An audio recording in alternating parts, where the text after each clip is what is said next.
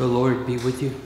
And also with you. Welcome to worship this evening.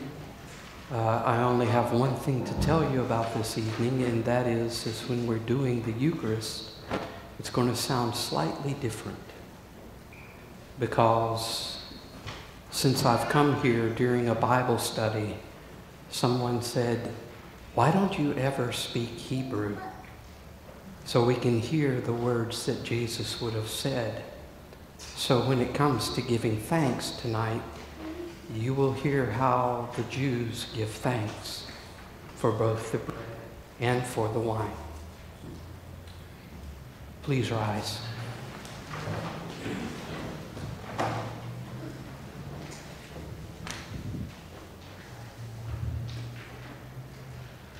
Friends in Christ, in this Lenten season, we have heard our Lord's call to struggle against sin, death, and the devil, all that keeps us from loving God and each other. This is the struggle to which we were called at baptism. Within the community of the church, God never wearies of forgiving sin and giving the peace of reconciliation. On this night, let us confess our sin against God and our neighbor and enter the celebration of the 3 days reconciled with God and with one another. Amen. Please kneel as you are able.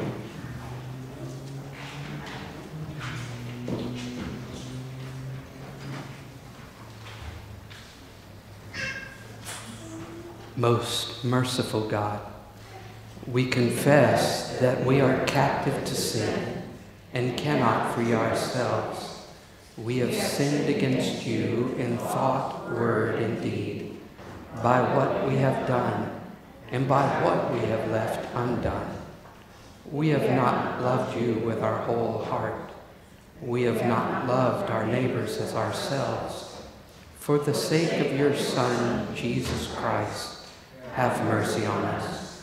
Forgive us, renew us, and lead us, so that we may delight in your will and walk in your ways, to the glory of your holy name. Amen. In the mercy of Almighty God, Jesus Christ was given to die for us, and for his sake, God forgives us all our sins. As a called and ordained minister of the Church of Christ, and by his authority, I therefore declare to you the entire forgiveness of all your sins. In the name of the Father, and of the Son, and of the Holy Spirit. Amen.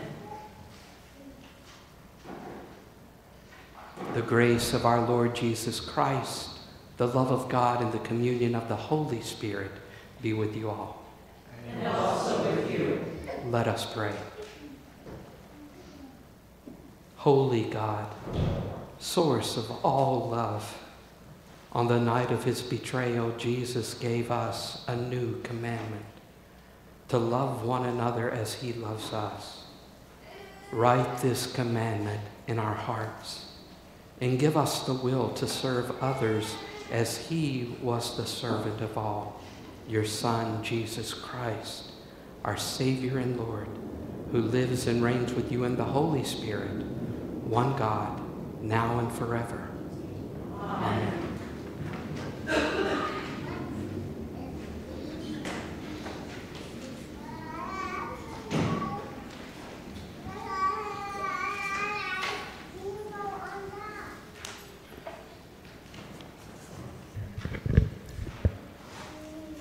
The first reading is from the 12th chapter of Exodus, beginning with the first verse.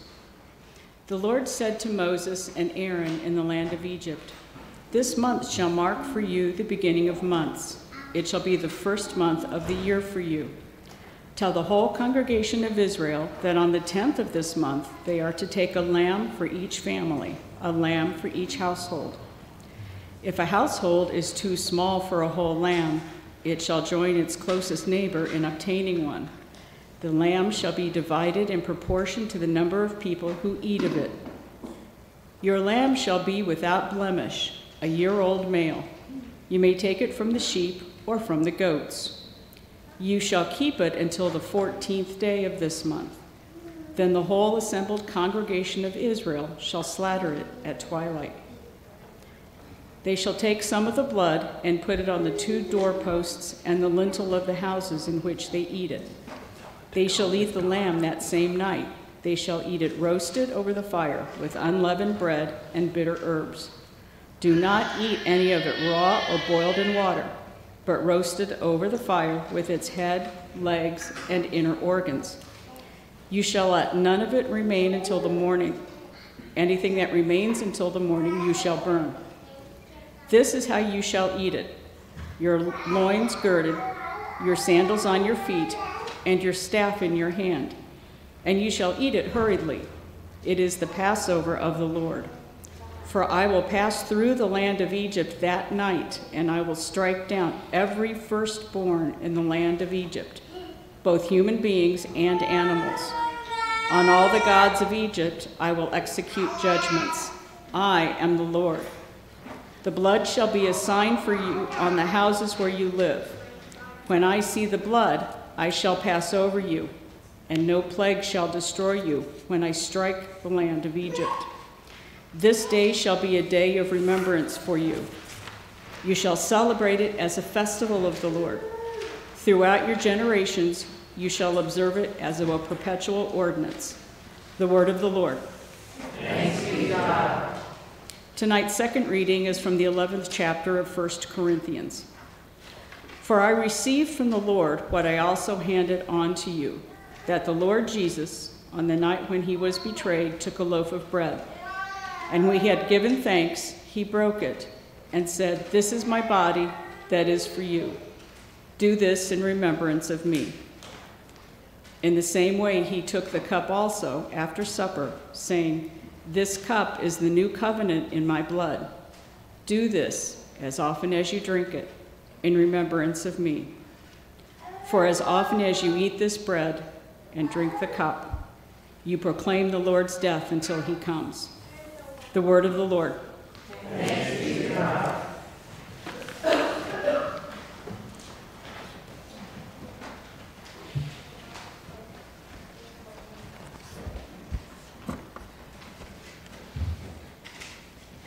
This is the Holy Gospel according to St. John, the 13th chapter. Glory to you, O Lord. Now before the festival of Passover, Jesus knew that his hour had come to depart from this world and go to the Father. Having loved his own who were in the world, he loved them to the end. The devil had already put it into the heart of Judas, son of Simon Iscariot, to hand him over.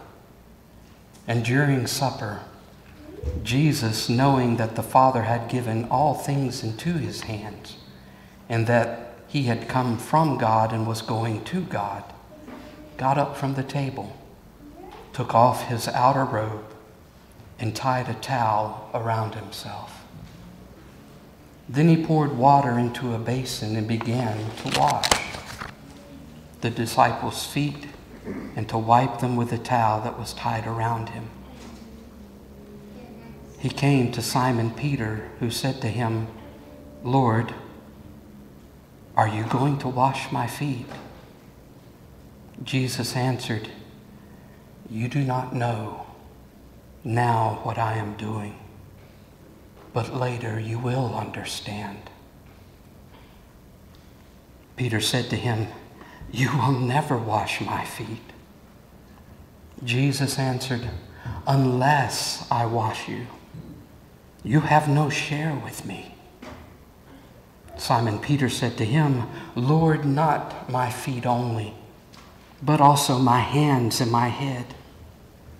Jesus said to him, "One who has bathed does not need to wash except for the feet, but is entirely clean. And you are clean, though not all of you." For he knew who was to betray him. For this reason he said, "Not all of you are clean." After he had washed their feet had put on his robe and had returned to the table, he said to them, "Do you know what I have done to you? You call me teacher and Lord, and you are right, for that is what I am.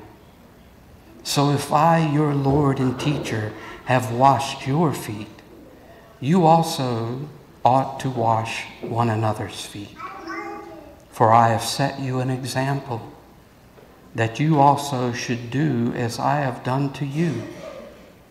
Very truly I tell you, servants are not greater than their master, nor are messengers greater than the one who sent them. If you know these things, you are blessed if you do them. Now the Son of Man has been glorified, and God has been glorified in him. If God has been glorified in him, God will also glorify him in himself, and will glorify him at once. Little children, I am with you only a little longer. You will look for me. And as I said to the Jews, so now I say to you, where I am going, you cannot come. I give you a new commandment, that you love one another. Just as I have loved you, you also should love one another. By this, everyone will know that you are my disciples, if you have love for one another. The Gospel of the Lord. Praise to you, Christ.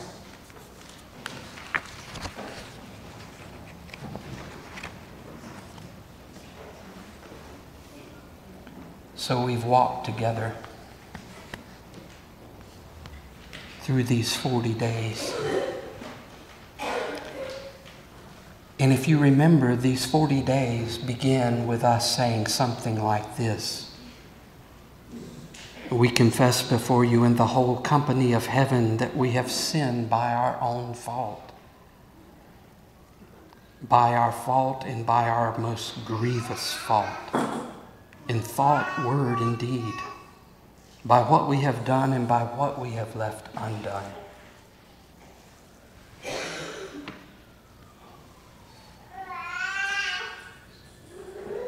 We've had time to think, to pray, to reflect on our faith. And I often wonder what this 40 days was like for each of you. I encourage you this week at the beginning to do your best to carry Christ with you throughout the week. Keep him in your thoughts, your minds. But now we are entering the holiest time of the church. And we remember 3 days that changed everything.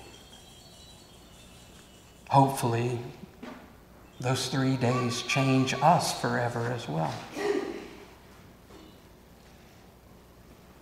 I've spent the day just wondering what the disciples must have been thinking. Did they have any clue at all, even though they had been told what was coming? When you read the scriptures, it seems like they weren't really listening. And anytime I come to that conclusion, I ask myself, do we listen any better to what the Lord is telling us? How would they be surprised by the events about to happen? And they begin this night. And they don't stop through the night. Because later on, Judas leads them to the garden where Jesus was praying. Jesus is arrested, taken to Caiaphas, taken to Pilate, taken to Herod Antipas and back to Pilate,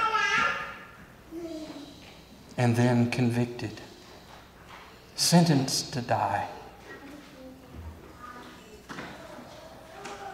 Jesus came for one reason, and that's to announce the kingdom of God. He came in compassion. He came in love. And I wonder if I should be surprised that humanity's response to that love looked like it did.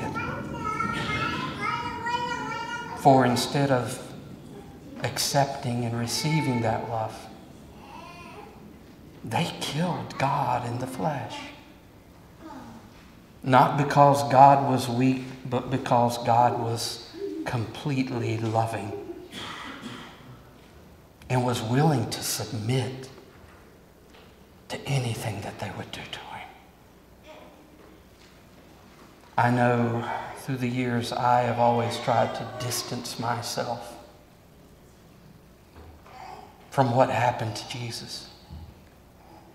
But in truth, I cannot do so. Because it's not only sin that put him there, but it's also my sins that put him there. We as humans like to have somebody to blame. And most of the time we want someone other than us to blame. But I know deep in my heart that any time in my life I have ever knowingly or unknowingly sinned, I too, like Judas, like Peter, we were betraying the Lord every time. But thank God this is Jesus' response to us. Instead of anger, we get compassion. Instead of retribution, we get forgiveness. And I don't know that I can ever fully wrap my mind around that reality. Because I'm called to do the same myself. No matter what happens, no matter what occurs. I am called to live a life filled completely with forgiveness. And the reason I am called to do that is because Jesus lived that life first. You hear him say tonight in the gospel, I have set an example for you that you should do as I have done. And the amazing thing is this, if you read the Bible closely, it says, and you are blessed if you do these things. So there is our encouragement. There is where our goals are set. Not to just say, I believe in Jesus, I know he's the Son of God, but to truly follow in the path in which he leads. For it's in that path that we are blessed. And another word for blessed is happy. If you want to know where happiness is in this life, it's simple to find it. It's in following Christ. I'm always thankful for every blessing that we're given. And if you look around this room tonight, you can look around. There's not many more people here than were with Jesus that night. There were the 12 and our Lord. But look at what God did with those few people. Look at how God changed the world with those few people. And I encourage you tonight and every day to look at what God will do to change the world through you. Amen.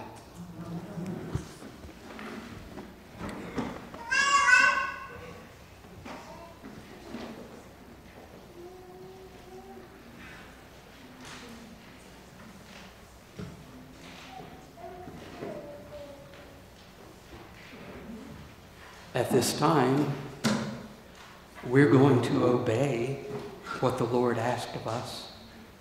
And if you feel so led to come forward and have your feet washed, you can go to either place, and we will follow the Lord.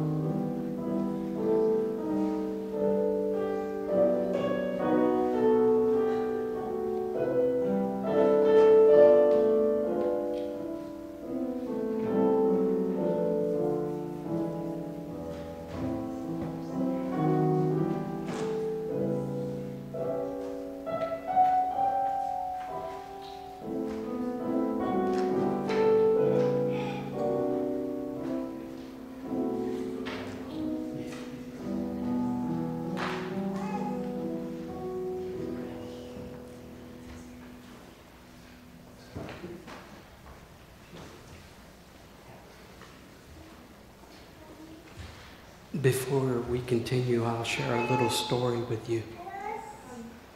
I know sometimes people are comfortable with doing this, sometimes they're not.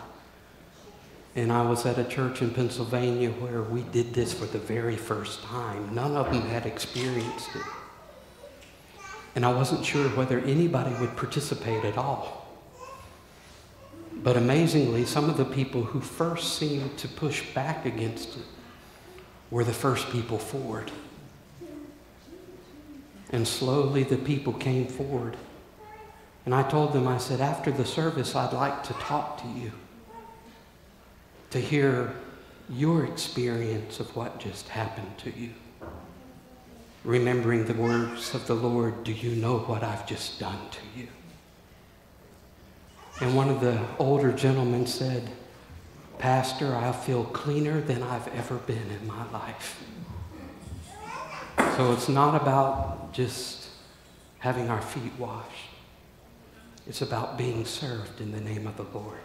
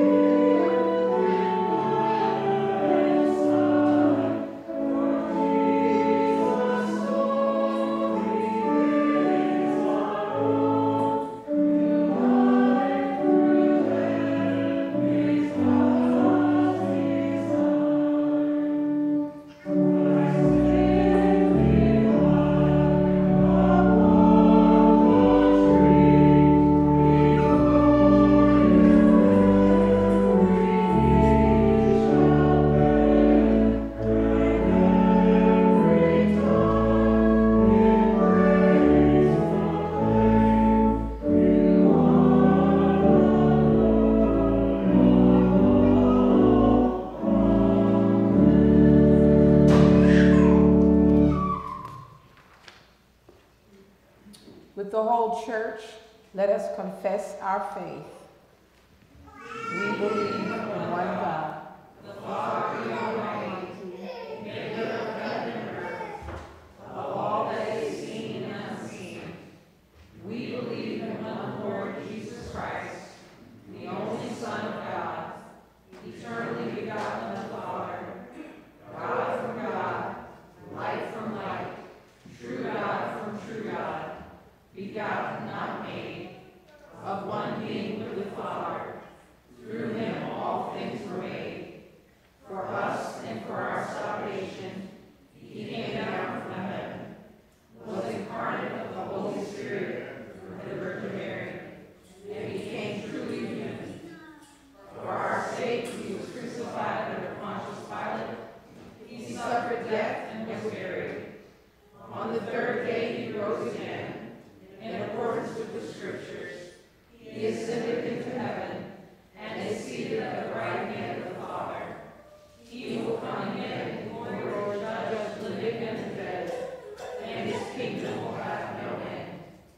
We believe in the Holy Spirit, the Lord, the giver of life, who proceeds from the Father and the Son, who with the Father and the Son is worshipped and glorified, who has spoken through the prophets. We believe in one holy Catholic and Apostolic Church. We acknowledge one baptism for the forgiveness of sins. We look for the resurrection of the dead and the life of the world to come. Trusting in Jesus, who gave his life for the world, let us pray for the church, the world, and all in need. Kneel as you are able.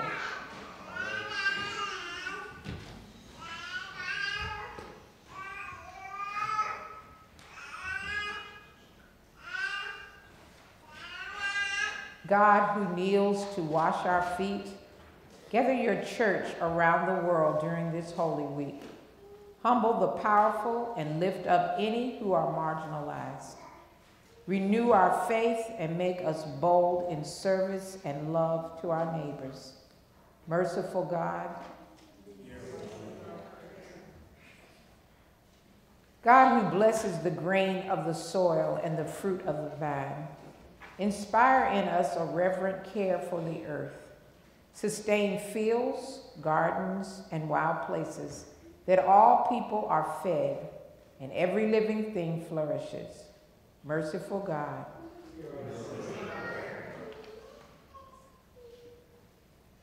God, whose greatest commandment is love, guide all who govern by the principle of love. Transform unjust human systems that oppress some for the gain of others.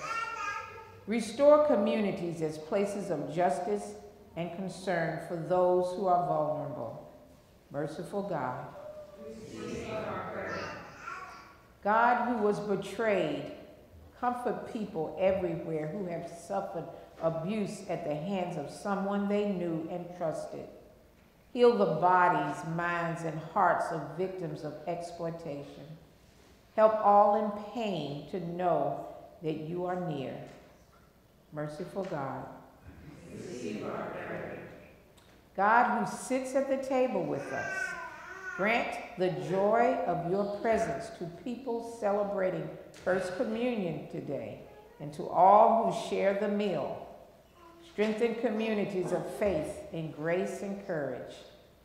Merciful God, receive our prayer. We ask prayers for those on our prayer list and those we name before you in our hearts.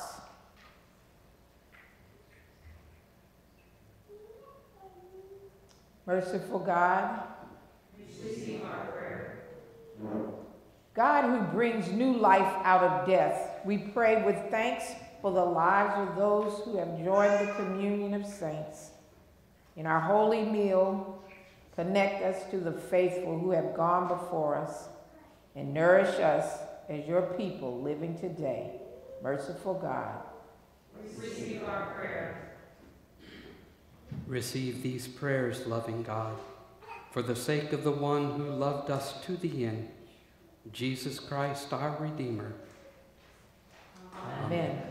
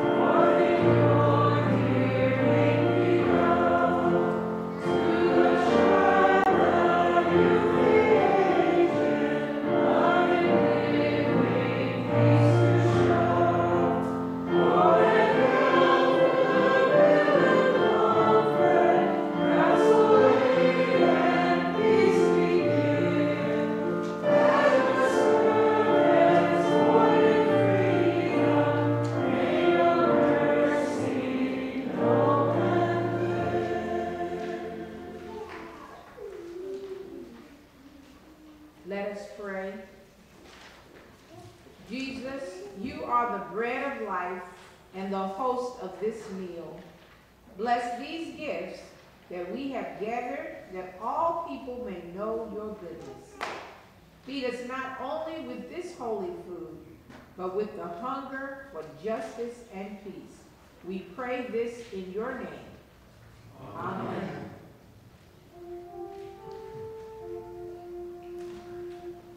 The Lord be with you. And also with you.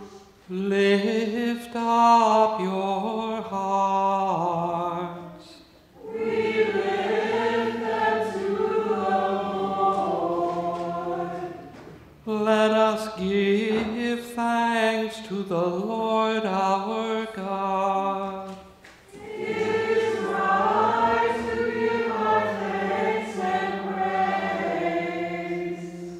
It is indeed right, our duty and our joy, that we should at all times and in all places give thanks and praise to you, Almighty and merciful God, through our Savior Jesus Christ. You call your people to cleanse their hearts and prepare with joy for the Paschal feast, that renewed in the gift of baptism, we may come to the fullness of your grace.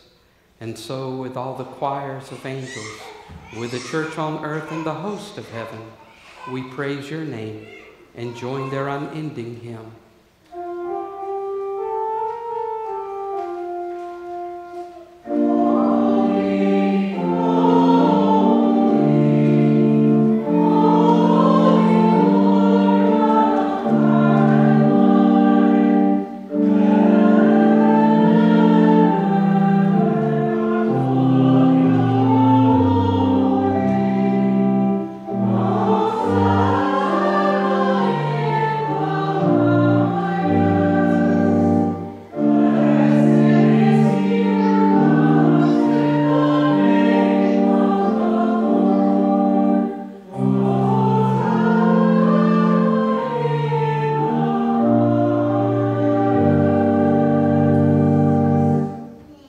God of our weary years, God of our silent tears, you have brought us this far along the way.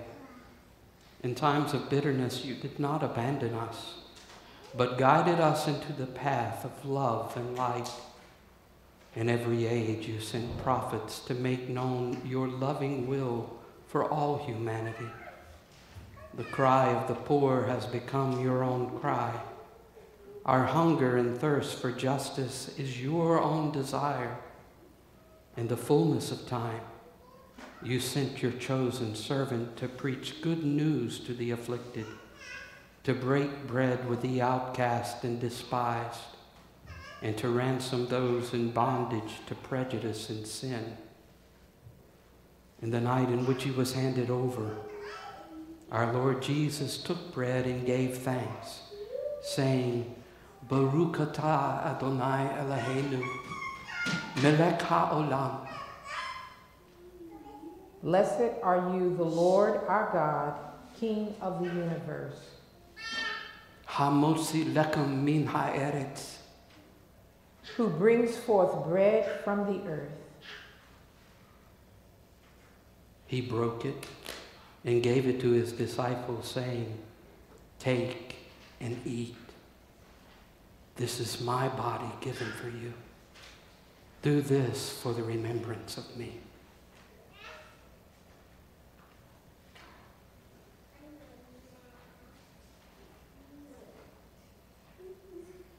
Again, after supper, he took the cup and gave thanks, saying, Baruch atah Adonai Eloheinu, melech haolam. Blessed are you, the Lord our God, King of the universe.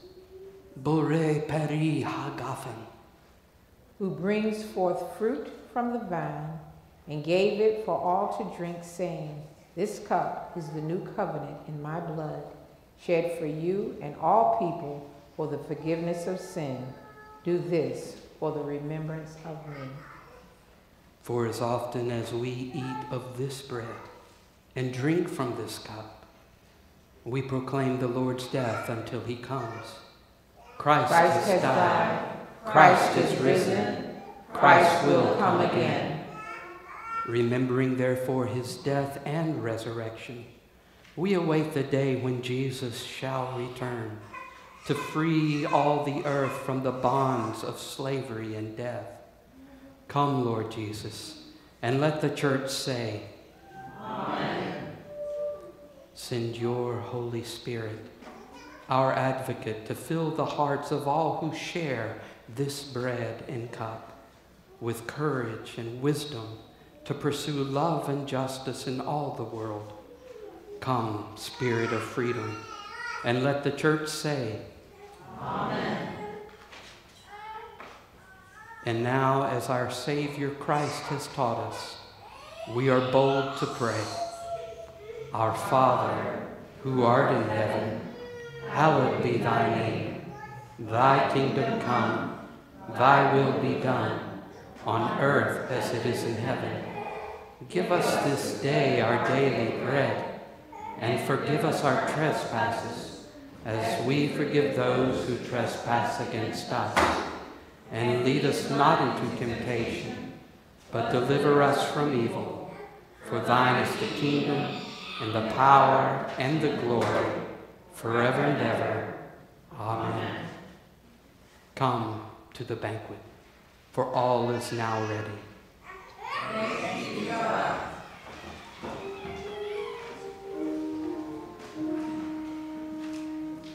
You